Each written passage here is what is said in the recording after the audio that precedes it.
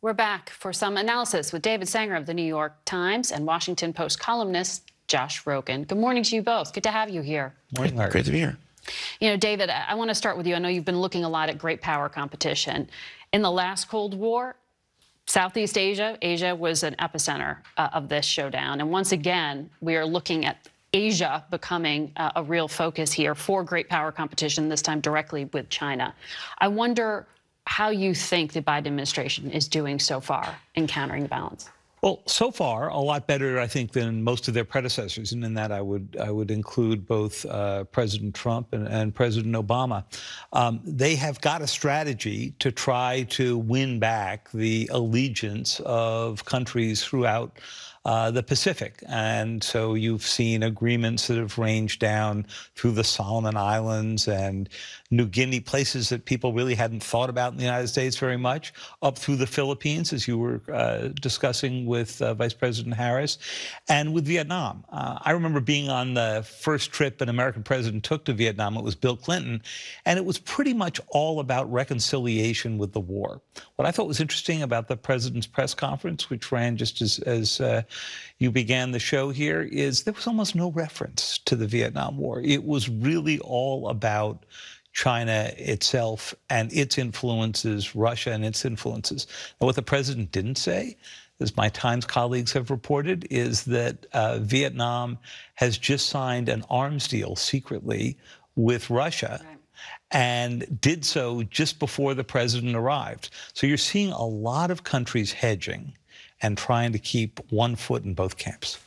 And Josh, you were with me on that very long transit to Indonesia, and you spoke with Vice President Harris as well.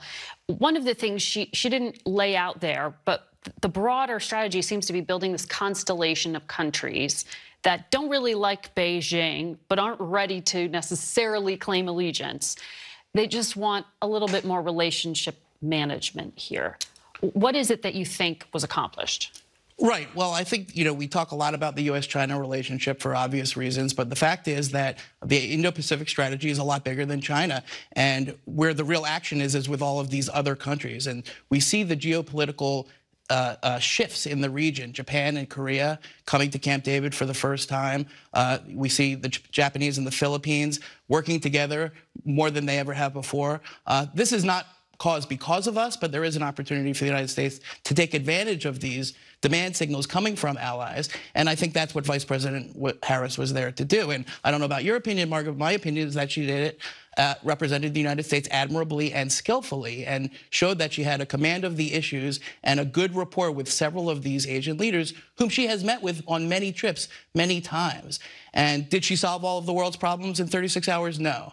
And can she solve the fact that our Indo-Pacific strategy lacks a robust economic and investment component? No.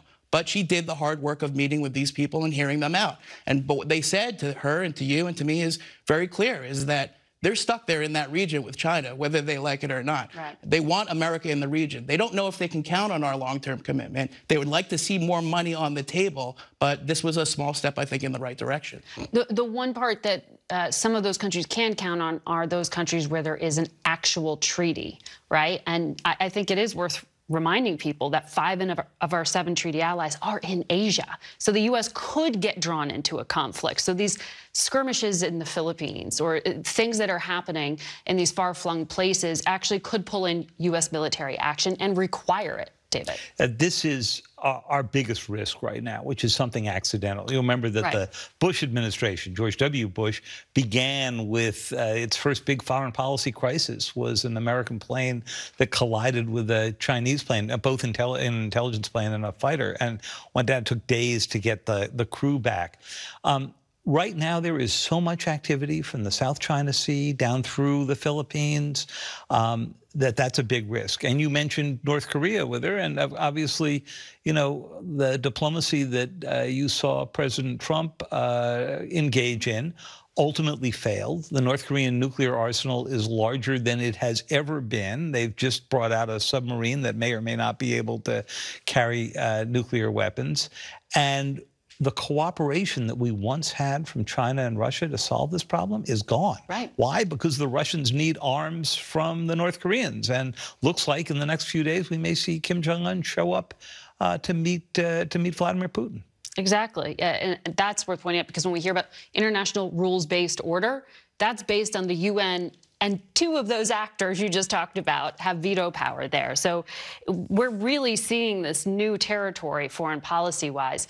Josh, you know, one of the things that strikes me is how carefully the administration parses and picks its words when it refers to anything having to do with China.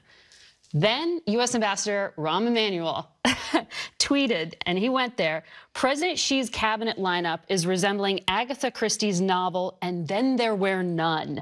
He's talking about the foreign minister going missing, the rocket force commanders going missing, the defense minister hasn't been seen in 2 weeks. He said, who's going to win this unemployment race? China's youth or Xi's cabinet? Fairly provocative, but pointing to some real internal issues potentially within China's top leadership. Right. I mean, we all know Rahm Emanuel in Japan. I've been to Tokyo recently. They call him the Rambassador. They call him like a, you know, the junkyard dog that you chain up near the Chinese that can bark at them. And that's not exactly perfectly coordinated inside the administration, to be honest. But it's not as if they're stopping him either. And you saw in your interview with Vice President Harris and President Biden's press conference, they're very careful when talking about China. Very careful. And then there's Rahm, and he's not. But what he's saying is true, that the level of secrecy inside Xi Jinping's regime is unprecedented, and that, in more than anything else, is what's causing a lot of the uncertainty and risk of miscalculation that could lead to the conflict that nobody wants. So if it has to be Rahm Emanuel that says the obvious, which is that when the foreign minister disappears off the face of the earth, no explanation, that's weird, okay? And when they are expanding militarily and say, oh, we want to have good military communication, but we won't establish the military-to-military hotline, then they're not telling the truth, okay? And these are just facts about our relationship with China that are unfortunate but need to be spoken so that people understand that in the end, if the Chinese government doesn't want to engage like it says it does, there's not a lot we can do except to rally our allies to defend ourselves, which I think is what they're doing. And we'll see if Xi Jinping ends up coming to America in November, potentially to meet with Joe Biden. We're taking bets. Yes, unclear. I don't know what bet you'd take on that one. But I will defer. We're going to have to leave the conversation there, though, and we'll be right back.